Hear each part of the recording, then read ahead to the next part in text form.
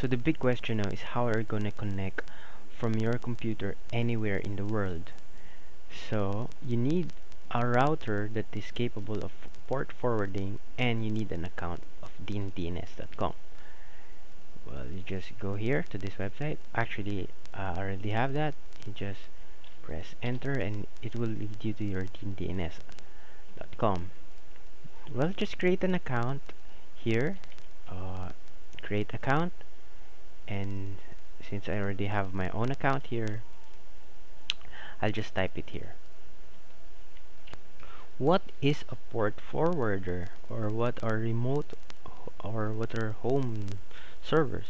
Okay, well, let's go back to our checklist and router with port forwarding. Okay, let's just explain all this one. Back to our diagram. Okay, what we will do if they say port forward is that because in your local network your computers are practically protected by your router. This is a firewall. Actually, a router is a firewall. Okay, so it's kind of like a wall like that. Okay, so what we're going to do is that from this one, from this, all of these things, okay, we going to move them over to here. Okay, yeah, and whatever you have, okay, for your port forward, it means that this computer right here, okay, we put it here. That's what it means, port forward. So maybe this computer is a surveillance camera, or maybe this computer is a server that is an Apache or web server. Whatever you have, you port forward them here. However, you cannot port forward because our ISPs normally just assigns us one static IP address. Now, what is that? A static IP address means that from your router, from your modem, you basically have one telephone number. Okay, for example, it's 113.116.8.1. I don't know, but this is what the IP, the internet, we pay them so that they will provide us a service of a telephone number. But this is not yours. Okay, it changes. Sometimes it's given to another person, sometimes given to another computer. So that's what we need the DNS for. Okay, so if for example we have another one here, I'm just making this up. Okay, DNS is a service that will allow you to use dynamic port forwarding, dynamic IP addresses. Okay, for example, this is the DNS. Oh, I just put DNS.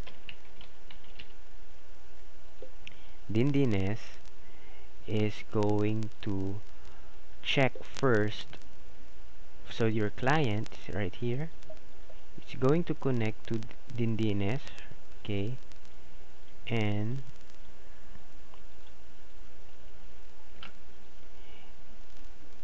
when you go connect to DNS, it will go to your service provider and check what IP you are using.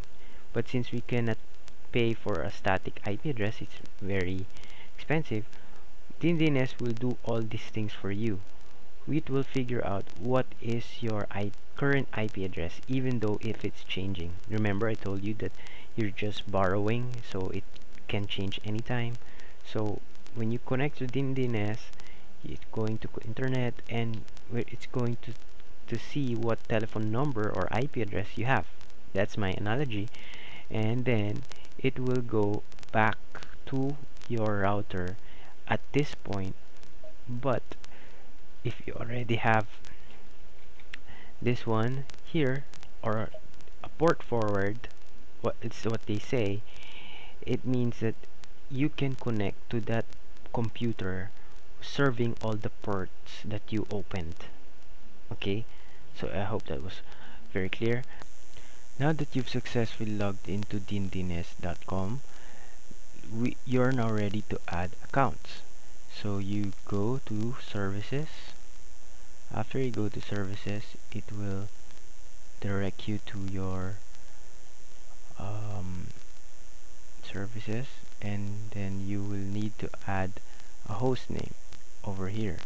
If you add a host name, if you click this one, this is what I'm talking to you about, that it will give you a host name that you can specify anything here, anything.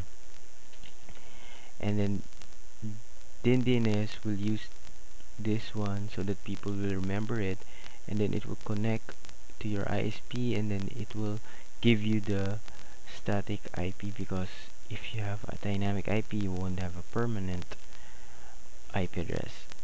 The question is, how can someone contact you if your phone number is always changing? So DNS will automatically inform people who are contacting you that this is your number now, this is your number now, etc, etc. And then you put your IP address in the bottom right here, and after that one, now go down and you add to cart. Alright, you've successfully installed your DNS account, and you should go to your router and then add the